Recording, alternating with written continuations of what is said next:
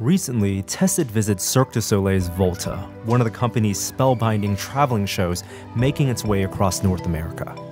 In every new city it visits, this big top show unpacks like a small town, deploying from a caravan of 74 trucks not only its 2,000-seat performance venue, but the training spaces, repair shops, and technical facilities needed to keep the show running and evolving night to night. We went backstage as Volta was finishing up its run in San Francisco before moving to San Jose later this month to see the show's workshops before they were folded back up into road cases. Let's go take a look. So I'm back here with Sean in yet another tent that you guys have set up for this show. And not only is this a tent, this is a workshop. Yep, this is our shop. This is the 54. This is the technical cruise shop where we maintain all of our gear. We have all of our spares, all of our tools. We all have our own equipment that we bring with us because we maintain the show ourselves. And we don't send stuff out unless we really have to. It's all taken care of right here on site. Back in Adam's cave, everything is on casters, but everything is on like super casters. Seriously, they also have lids because there's like nothing but road cases. Well, just think about it. We have to take every piece with us. So every table you see is a lid to one of the cases. Oh, yeah, of course. It's all on wheels. They're all planned to go into a truck. You always have to think about how are we getting it to the next day. That's how it's originally designed. So all these cases are designed for these specific tool cases to fit inside of them. They're called Rousseaus. Everything has a French name for it because it's a French-Canadian company. And so 2 of these, when they're closed, can sit side by side and fit straight into the truck, and we just keep loading them through. When we load up the 54 trailer, which is what the name of the shop comes after, we will do it about half deep of just our tool cases. Now, 54, is that because it's like the 54th trailer? Yep. Every truck has a number so we can track it wherever it is in the world. Cirque can track every one of their shows, every truck they have, every piece of equipment they have. And the 54 is always the tech shop's trailer. That's where our tools go, our lockers, and once we get into the city, the 54 is the shop. So you know that you can meet in the 54, everyone knows to come here. Across all the traveling every Cirque show big has top the 54. shows, you have a doppelganger in Japan right now for the Curio show in a tent similar to this. Exactly. With the automation department. Yep. That's really cool. And so your department's right here. You have your own set of tools. You don't need to go use someone else's tools? We have our own specific set of tools. If it's special to our gear, we have it for us. We also have, like, at the wrenches I like, I'm pretty particular with my tools. I spend too much money on them all the time. So I have my tools. I have the shorter case is our tools. The taller one is all of our spares for the winches. We have spare motors, encoders, limits, everything we might need. We're currently ordering a bunch more in anticipation for needing anything. We also share a lot of tools with each other. Rigging has some specific ones that we have to use sometimes. Props has a lot of really delicate tools. Carpentry has their stuff. Lighting has a lot of electronic stuff that we might need. And we also share resources with each other.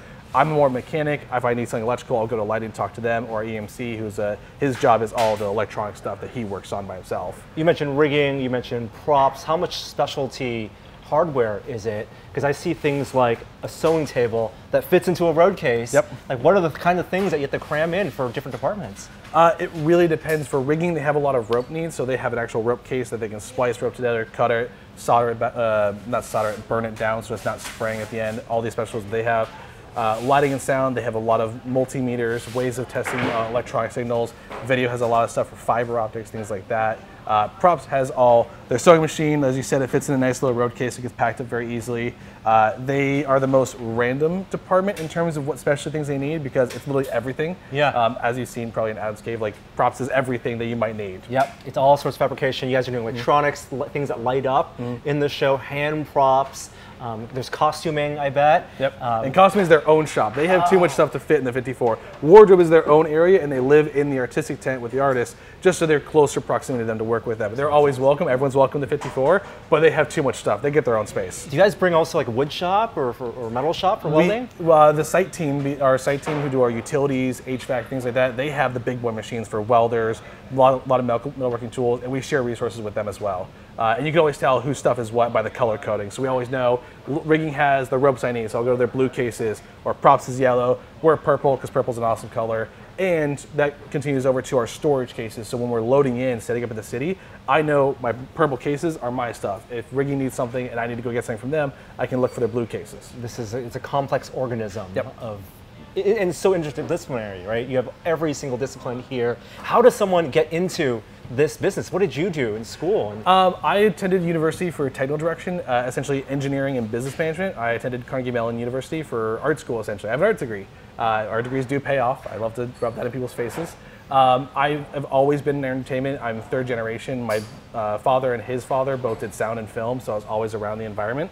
While I was in school, I got exposed to automation as a disciplinary field, and just saw it's a really enticing, really exciting. I get to be really artistic and work with acrobatics. So once I found that, I did everything I could just keep going into it, and as soon as I graduated, I went right on tour.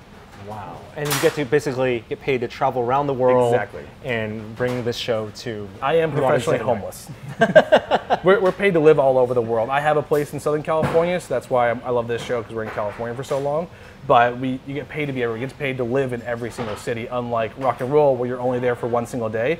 We're in each city for at least a month or two.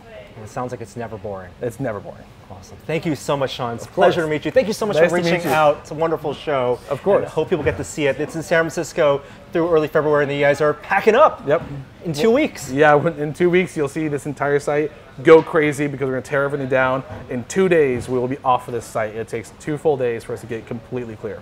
And you'll be in San Jose starting mid-February. Yep. Hope people will get a chance to see that. Thank you again. Thank you to everyone here involved with the show, and we'll see you guys next time.